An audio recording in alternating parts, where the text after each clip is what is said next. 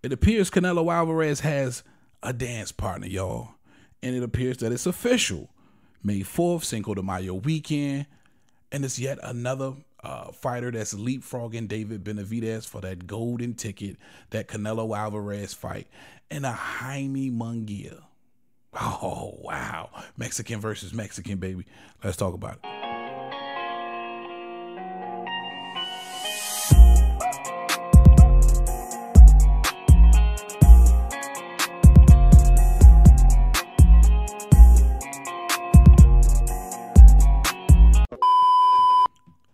What up, YouTube? Big T.O. Heavy Bad Boxing TV, man. If you don't get your big goofy ass in here and hit the bag, hit that like button for your boy. That helps the channel. You know I appreciate that love. Shout out to gang, my bag hitters. Y'all know the count. Special thanks to my guy Tyree Celestine, D1's Boxing, Sean the Don. Can't forget my guy Troy Jack. Of course, my Aussie family, Mark Wynn, Sean Newchurch. Big shout out to Black Jesus. I see you, son of Apollo. I appreciate all the love and support. Now, Canelo Alvarez, it appears that it's official. According to Salvador Rodriguez of ESPN Knockout, reports that Canelo versus Munguia is official today for May 4th in Las Vegas. Booyah.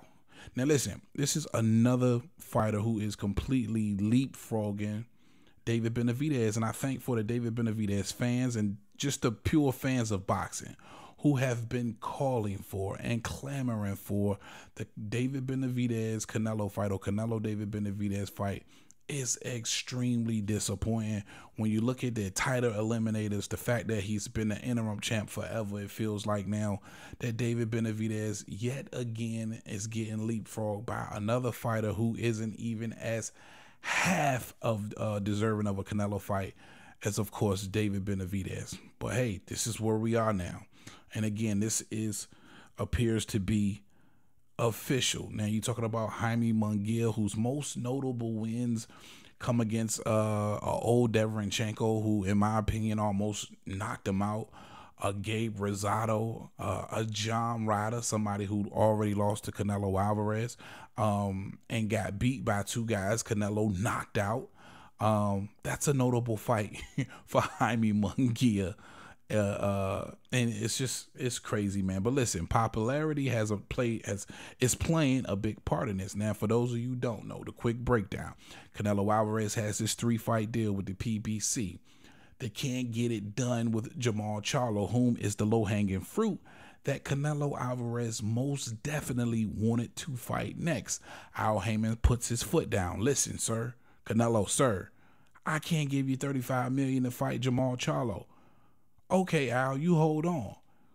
Marches across the street to holler at Eddie Hearn. Sir, I can't give you. Well, you not. Listen, come on. We want to make some money too, Canelo. All right, so he heads back to Al. Let's get this Munguia fight done, right?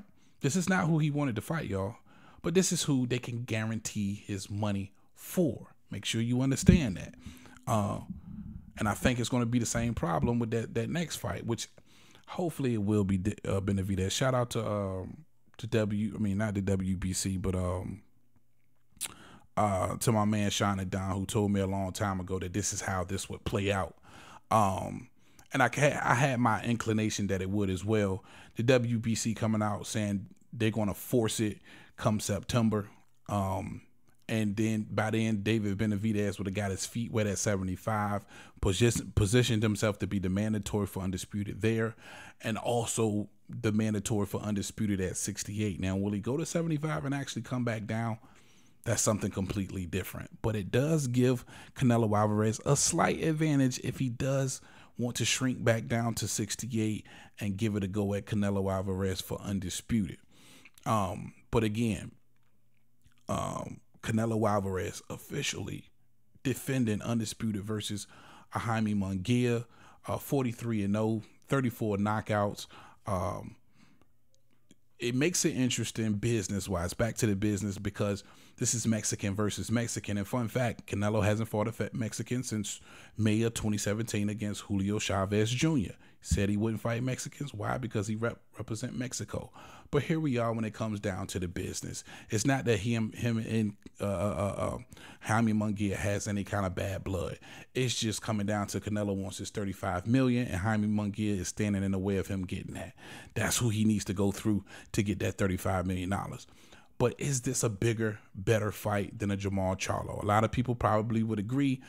Marketability or market. I can't even say the goddamn word right, y'all. You could market this fight a little bit better. Mexico versus Mexico. Canelo's first Mexican since 2017. It's Jaime Munguia. He's extremely young. I can't think of how old Munguia is right now, but I think Munguia is maybe, I ain't got time to look it up. A lot of times I'm shooting from the hip on y'all. But I think Munguia is maybe 26, 27, maybe. You guys let me know how old he is in the comment section. This is going to be the youngest fighter he's fought in forever since a Caleb Plant, who was only 2 years younger than Canelo Alvarez. Fun fact, I keep telling y'all, since Canelo Alvarez has been on his contendership, on his world championship run, former and current world champions, the only one that was younger, significantly younger than Canelo Alvarez, was Caleb Plant by 2 years. Everybody else the same age or older or dinosaurs. The legends he's beat, dinosaurs. So this is a different, this is Canelo stepping out his box a little bit, fighting somebody significantly younger in a Jaime Munguia, right? So does this do better numbers than a Jermall Charlo? I think so. I think the projections from both sides, from Golden Boy and from Al Heyman in the PBC, that this fight does better than it would if it was a Jermall Charlo. A lot of people felt like they seen that fight already with the younger brother and Jermall Charlo, and they not giving Jermall Charlo that much more of a chance versus Canelo Alvarez.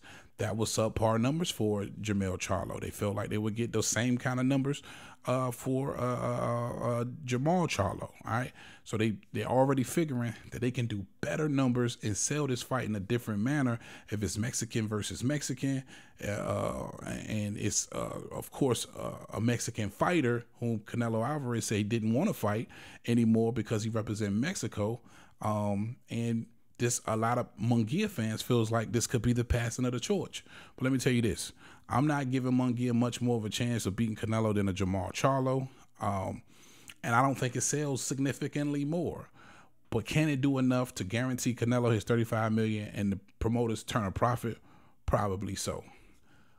But what's most disheartening, again, it's just another fighter who's leapfrogged David Benavidez, who again is waiting in the wings and hoping that WBC can help him out, script Canelo, or at least force him to fight David Benavidez in September. Guys, let me know what you think in the comment section on this one. Official Canelo Alvarez, Jaime Munguia, May 4th. Are you excited about that fight? If so, let me know in the comment section. That's all I got for y'all on this one. Big T.O. Heavy Bag. Talk to him, Roger. Most motherfuckers don't know shit about boxing.